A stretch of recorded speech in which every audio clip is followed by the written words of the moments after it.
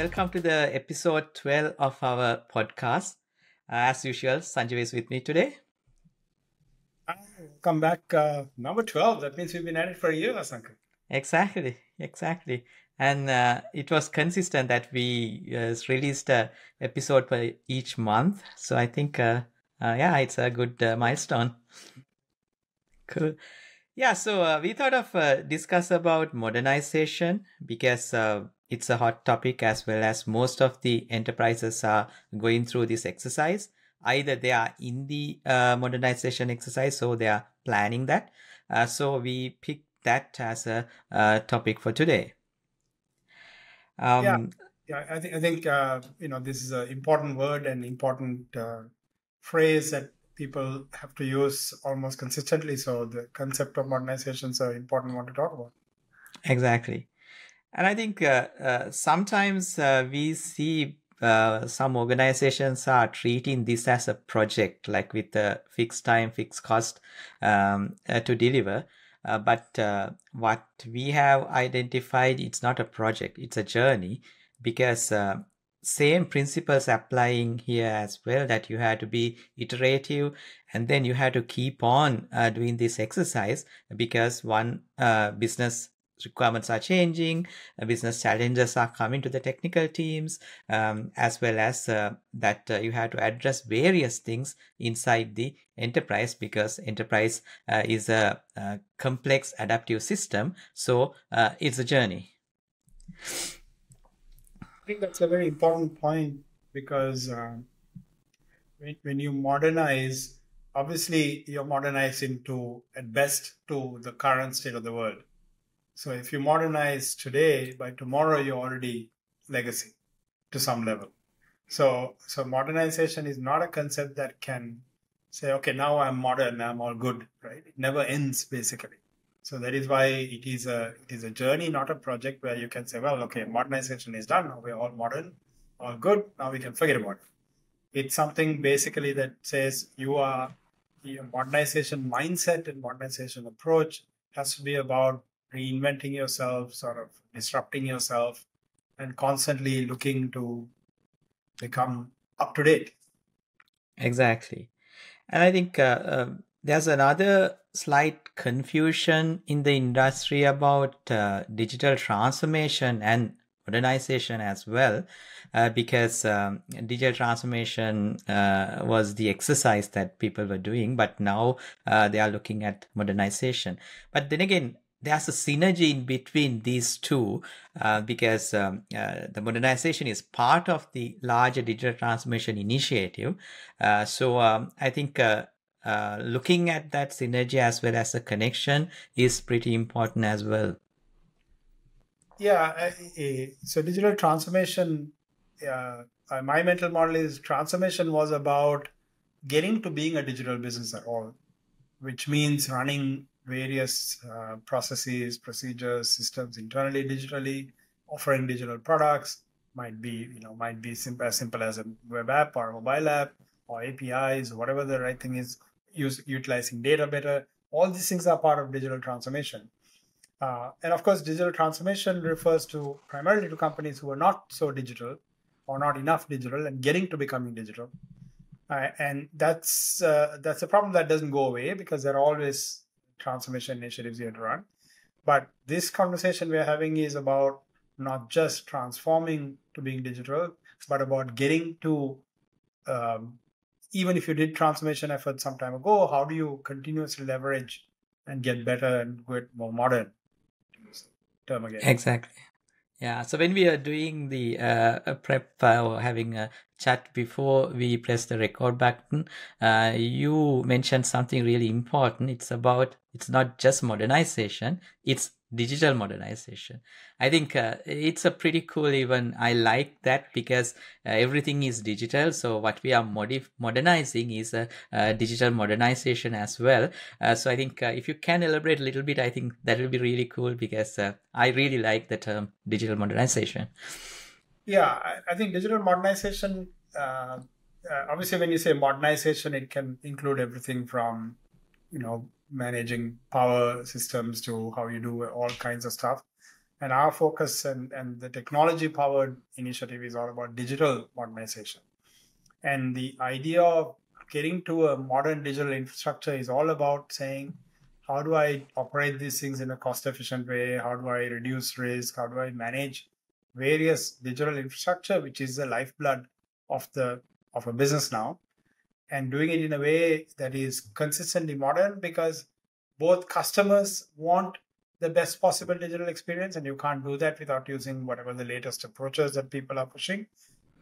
And employees also want to operate in a workplace which is properly modern. Nobody wants to work in a company which is very legacy inside the company either, because it's boring. Exactly. Yeah.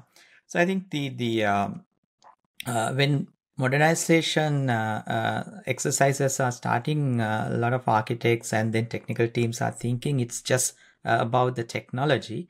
But if we step back and have a look at what are the drivers for this modernization, yes, there are technical activities you have to do, but those are linked with some business impact. End of the day, what you are doing, helping the business to improve and then get more and more opportunities.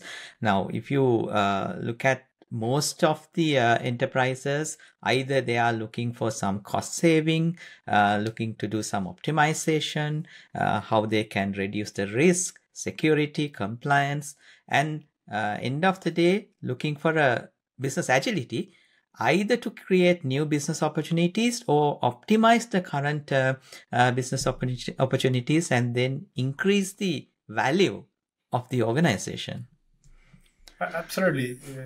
Because digital modernization is not about technology, as you said very clearly and correctly. It's about the business becoming digitally modern, and the business being able to apply modern digital approaches, technologies, practices, whatever the right thing is to create new value for customers and for the business. And it's a comprehensive package of the benefits that you must deliver from it. You cannot be saying, well, we're nice and cool now. We use Kubernetes and we use microservices. That's all nice, but what does it mean for the business is important to deliver. Otherwise, nobody will care. Right? So. Yeah, exactly. And like when you have these drivers, organizations are taking different type of approaches or patterns. I know personally you don't like patterns, and then it took a while for me to understand the rationale behind that as well. But now I am treating the pattern is basically pattern plus the context is what required, right? Because there's a context you need to apply, not just blindly taking a pattern and implement inside the organization. That context is what missing in most cases. And we have seen that a bunch of different type of styles or patterns these organizations are using. And then again, you can't copy another organization. You can kind of get some best practices, but it's really important to understand where you are today, where you want to be like immediately, and then identify what type of a style that you have to apply when it comes to digital modernization as well. I think so. Maybe I should explain why I don't generally like the word pattern. So patterns are a way of saying, well, you don't have to reinvent everything. I've seen this before. I know what to do. Wonderfully important thing to do, because you don't really need to reinvent everything. It's a waste of time and effort to reinvent stuff. At the same time, when you go to, if you're building a building, a brilliant architect doesn't look at the previous projects they've done and say, well, I'm just going to apply that pattern here. That's what you meant by context, right? They Exactly. listen very carefully, and they understand. They look at the nature, look at the environment, and look at the problem that you're trying to solve. What kind of experience are people going to experience from this building or facility? And then you create something that is perfectly tuned for that place. Of course, they don't go reinvent stuff like, okay, how many bathrooms should you have in this building if there are 1,000 people in this building, right? You shouldn't reinvent that. So there, absolutely, you need to apply the pattern. So there is a point at which patterns have to be applied. But if you unleash patterns too early to people, everybody will think I can become a brilliant architect, and build buildings because I've seen the patterns that everybody else uses, just like cut and paste and put them together. And you won't get a nice building or nice facility out of that. You'll get something, but it won't be nice. It won't be brilliant or beautiful. And that elegance comes from judgment, which is coming from understanding the context and experience and so on. So patterns are very important. But then, and there is a point at which you absolutely must apply the pattern. If you're building something complex, you don't go debate what's the thickness of the concrete. You just a mathematical formula to calculate that. What's the reinforcement you need to put? These are all well understood things. So you apply those rules and you're done. Right? You don't need to reinvent. So Yeah. So I think we spoke about reasoning by analogy and reasoning by first principles during last episode as well. Yeah. So all these are linked together. So I think if you go back to the modernization styles, one and most common thing that we have seen is rehosting, or people call it as lift and shift. That you take the workloads as it is and then move to a more modern infrastructure. In the current context, basically, how you move from your data center into a cloud environment is one example, or like from traditional virtual machine environment to a more containerized environment. But without changing the code base, without changing the architecture, you take the workloads as it is and move to that new environment. Yeah, so when you look at digital modernization, digital systems have layers of stuff, right? There's the hardware, there's the VMs or the containers or whatever. There's the application code. There may be various bits of middleware, all these things that are there, all the way to front ends and APIs and so on. So lift and shift is addressing one aspect of that problem, which is, okay, I want to go from boxes in my building to boxes over there. No problem, right? Lift and shift. And it's a very good way to do it, and it reduces some costs, increases some costs, but it's an effective approach for solving certain problems. Exactly. Yeah. So then the second style that we have seen improved version, or like going to the next level, that you don't just take exactly what it is, just modify to optimize the new environment, that people call it as replatform or lift and reshape, and do the minimum changes that you require to adjust to the newer environment.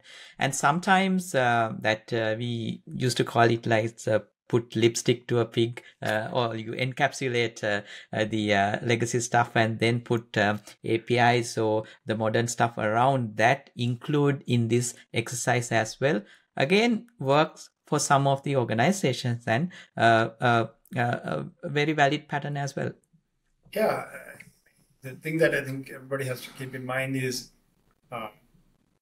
digital modernization doesn't necessarily deliver immediate business value, because it's about creating future agility, future ability to do better things and so on as well. So in some cases, just lifting it and reshaping it a little bit so you can actually create that value by putting some lipstick on that pig, putting APIs, getting some governed experiences.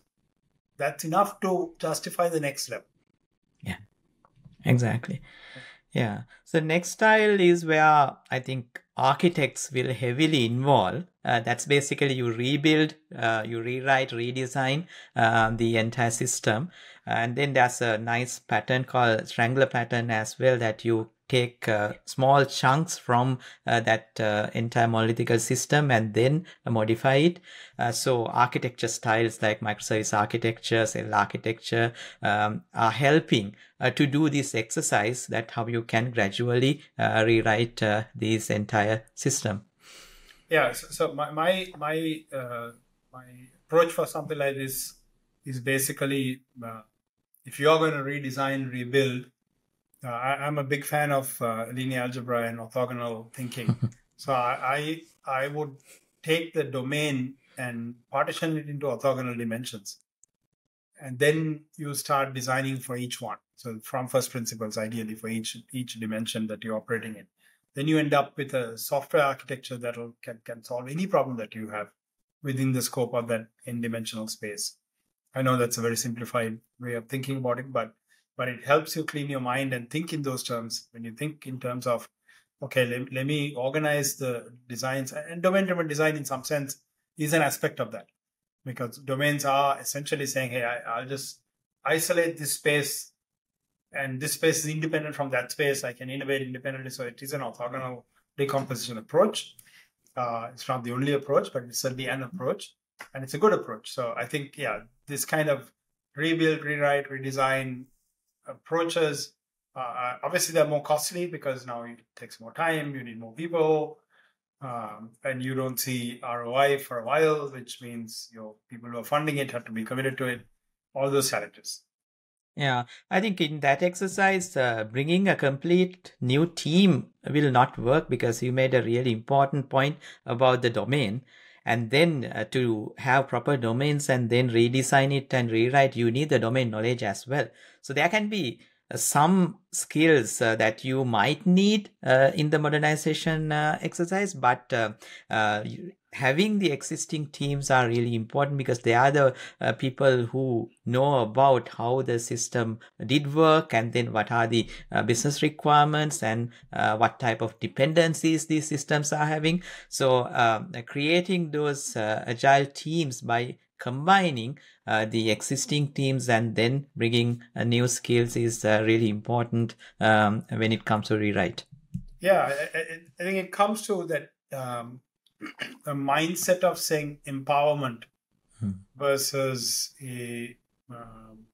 versus saying I'm just going to find somebody else to do this. So people have to feel like individually, at an individual level, at a team level, they don't want to become legacy. They want to improve. They want to get to whatever the right way of doing things as to the best of the understanding of that day. And that mindset comes from giving people the experience, the opportunity, the empowerment to actually operate properly, right? Otherwise, there was an analogy. Right now there's a strike going on in the U.S. East Coast ports, right? And the Longshoremen's Association or something. And one of their positions is we don't want automation, because the way the compensation model works, they don't want automation. And I saw a tweet about, I can't remember, it was Sweden or some other country some years ago, when they were another kind of automation change, like containers coming in or something like that.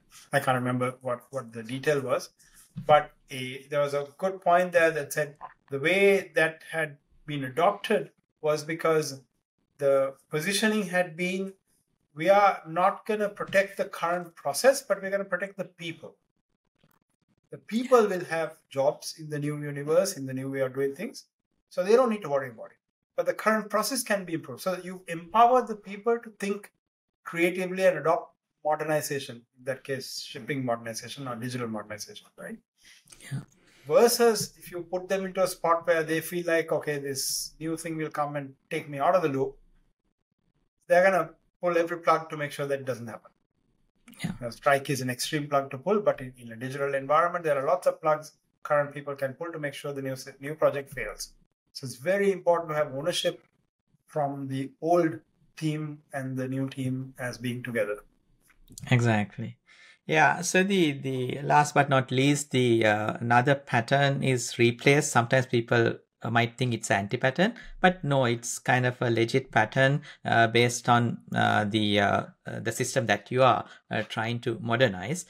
So some people, they pick like some code system, or like they bring a SaaS system, and especially things like more commodity related services or functionality that you can easily replace. And then again, you can, if it is available as a SaaS service, I think getting it will be more beneficial. Then you can mainly focus on the unique experiences that you can build around that particular system. So it's another important way that architects should consider when it comes to modernization. Yeah, absolutely right. I think it comes to that business theory about core versus context. If I'm a bank, if I'm an insurance company, if I'm a shipping company, if I'm a healthcare company, Salesforce is the best example to use for this stuff. doing CRM well is not core to being that company, right? It is just context. So going to a SaaS offering for CRM made absolute sense because now I can forget about that. Those guys are responsible for giving me the best of CRM for the rest of future. And I can focus on being a bank or an insurance company or a manufacturer or whatever the thing that I am. And that's what replacing with a SaaS or COT system, off-the-shelf system, means. Is that you get to get stuff off your head and say, I don't have to think about it. It's just going to work. Right? Now, obviously, you need to get the right thing. You need to get the right kind of security. There's a bunch of, it's not as simple as placing something, but that allows you to offload a ton of stuff off your head. Go into Google Workspace or Microsoft Office 365 eliminates the challenges with collaboration. You don't think about it anymore. It just works. So that's the advantage that you get from this. Exactly. So overall, if you look at, there are two approaches that we see, like kind of a horizontal approach that you replace layer by layer or system by system. And then there's another approach, kind of a vertical approach, that you take a complete application. What are the touch points for that particular application and try to modernize it? Both are valid approaches. Only thing we need to look at what are the dependencies. As example, now an organization might think I'll move all my data into a cloud database. But if the applications are running on-prem, then what's the latency, and then how you can mitigate those type of challenges. Those kind of things need to be considered. Again, in a larger enterprise, different teams are involved as well. So having a more enterprise architecture approach and enterprise architecture planning is really important when you get into digital modernization. Otherwise, one part of the organization will modernize, but rest will not. And there will be additional issues rather than the benefits that they are getting from a modernization exercise if you don't plan it in that way without having a holistic view. Yeah, there's more than one way to skin a cat, right? And in a large enough organization, there are many cats that have to be skinned. I hope there are no cat lovers who get upset. I'm not recommending skinning any cats. But absolutely correct. I mean, there are things. We have one large customer right now which has gone through a management change, and part of their new mandate is to horizontalize much more. Right? They were very vertically organized. Now they're going to horizontalize because that they see as a way of cost-effective execution, both digitally and non-digitally.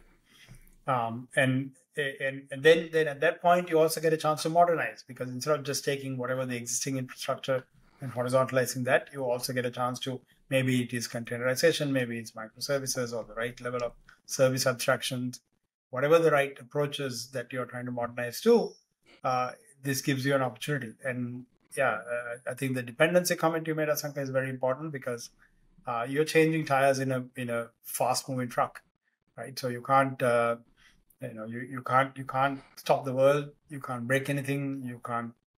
That's very challenging. That brings to my mind a funny video I've seen again on X. I think there's some kind of a three-wheel or tuk competition. I think it's in Sri Lanka and India, where there's a video of the guy changing the tire while the tuk is going, and the one guy is driving with the tuk at like a 40-degree angle, balancing it perfectly, and somebody's leaning over and changing the tire. That's what modernization is. So next level of a pit stop in Formula One. Absolutely, yeah. That's great. Yeah, I think, it's interesting. I think these different styles are there, different approaches are there, but having that enterprise architecture approach will help. But then again, there are challenges always, right? Like, so we need to face those challenges. Like one thing is cost, because it's costly to do any change, the time commitment, and then you might not have the skills. Now, especially now, most of the organizations are moving to Kubernetes. And then everything has to be rewritten or reorganized the way that the Kubernetes ecosystem is working. And then some people consuming service measures, those type of technology advancements are coming, and you need to kind of get the correct skill set to do that. And then, as you explained earlier, the resistance, right? Like this people factor is really important on how you can manage that resistance coming within the organization. And then without like reducing the innovation, because now you might be focusing on modernization, then what is going to happen for the innovation happening inside the organization? So how you can balance that as well as bring the business stability, because sometimes business teams might not like this, even there are benefits because it might not provide a stable system for a while. So I think architects, they have a bigger role to look at these challenges and plan a modernization exercise properly. Absolutely. It's not digital modernization is not an easy task. I think you've gone through many of the challenges that people will have when you try to digitally modernize the business. The long-term return is worth it, because otherwise your tech debt cost keeps going up and the infrastructure cost keeps going up. The ability to find skilled people will become challenged as the technology starts waning and you're still on some infrastructure that doesn't exist anymore. So there are all kinds of challenges that come from not doing it as well. That's to be a good, I can't remember, I think it was my PhD advisor who told me, to be a good professor, you have to be a good salesman. Because to be a good professor basically means you need to be able to raise money all the time, right? Actually, both be a good salesman and a good CEO, because you run a little company to have a team of people do the work, and then you're out there selling and making money, basically. That's what an academic research person does. It's kind of depressing thought, but that's the reality of the situation. And so to be a good architect, you got to be a salesman. You have to be able to sell your ideas to the business, get people to buy in, saying this is worth it. Exactly. I think Gregor Hobbs, he wrote this book called Architect Elevator. There are really good points about exactly what you explain about how you should look at it from the business point of view, and then how you should sell your architecture and the technology advancements in a business sense, and then sell it to the business, because it's a challenge that most of the architects are facing to get approval and then get the budget associated with that. Yeah, I think we are coming to our favorite topic, platform, actually, because a platform is playing a role in modernization because having a proper platform will expedite the modernization as well as reduce some of the risks that associate with modernization as well. So I think it's pretty important to consider a platform in digital modernization. Yeah, it's not just platform. It is also to have the platform disappear from focus. The point of digital modernization is not to be building platforms for yourself. I'm an insurance company. I should build an insurance platform, not a platform that helps me build software or run Kubernetes or whatever. That stuff is commodity if I'm an insurance company, right? So it's very, very important that, and just like we were talking about the core versus context and being able to take things out. So one of the context things that you should try very hard to take out are things that are not related to the business at hand.